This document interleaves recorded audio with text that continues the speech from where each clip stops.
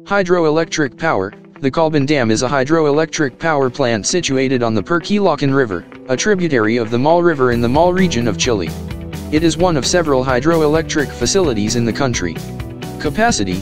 The dam has an installed capacity of approximately 150 megawatts, MW. It generates electricity through the flow of water from the reservoir to the power station, harnessing the energy to produce electricity. Construction and operation.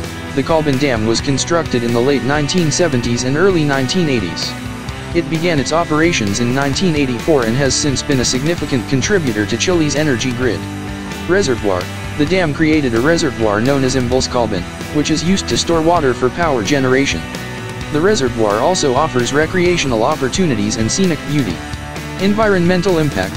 Hydroelectric plants like Colbun Dam are generally considered to be relatively clean sources of energy.